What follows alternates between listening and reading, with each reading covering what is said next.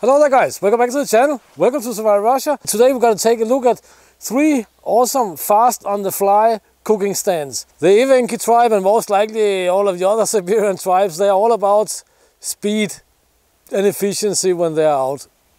And that is reflected by many of their cutting tools, their axes and their knives. And they have a lot of stuff to do when they set up camp, right? Feeding dogs, reindeer, all sorts of stuff. So they are the masters of a fast cooking stand. So I'm going to show you 3 super fast cooking stands. So whenever we know that in half an hour, 1 hour, 2 hours, we're going to set up camp, we're hiking through the forest and so on. And then we can start to pick our forks. We can see, oh, there's a useful fork there. Awesome. Cut it, hang it on the backpack, and next time we see another useful one, we do the same. And then we have our 2 forks we can bring with us. So here we could harvest our forks. We could harvest a lot of forks actually. Of course, the very specific way they are using their axes and cutting down trees and saplings and firewood and all sorts of stuff, we end up with these pointed ends here. The semi-spear pointed end here is of course very useful for jamming it into the ground like this. And then we can of course just set up our forks here like this and like that. And then we have a very efficient cooking rack, cooking stand. It has to be fresh sapling, so it won't burn over the fire, not under the fire, over the fire. One advantage we have here, of course, is that we can easily regulate the height. And by the way, this system here is pretty good on hard surfaces like rocks and so on. I tried it, I used it in Finland a few times when I was in Finland. Here we don't have any rocks, but you can see it's very easy to regulate the height. It's also easy to just take it like this and remove it from the fire and move it back if we want. So that's the first cooking stand. Now let me show how they make it if they're really lazy and only use 1 fork. It's pretty brilliant actually. So here we have a sapling. Here we have our cooking stand sapling. We're of course going to use the one we just used, but they're just going to jam this guy here into the ground again.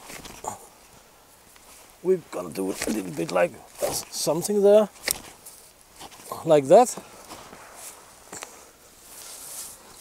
They'll take their fork, jam it in here,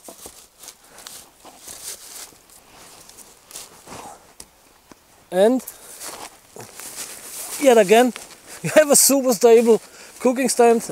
It cannot get any more simple than that, but it actually can get more simple than that. And let's take a look here. That's what it looks like that. These cooking stands you'll be able to make in less than 5 minutes. But let me show you now a really fast method. We have a sapling here, in this case a birch. We'll take our axe, make a cut. We'll bring down our sapling here, like that.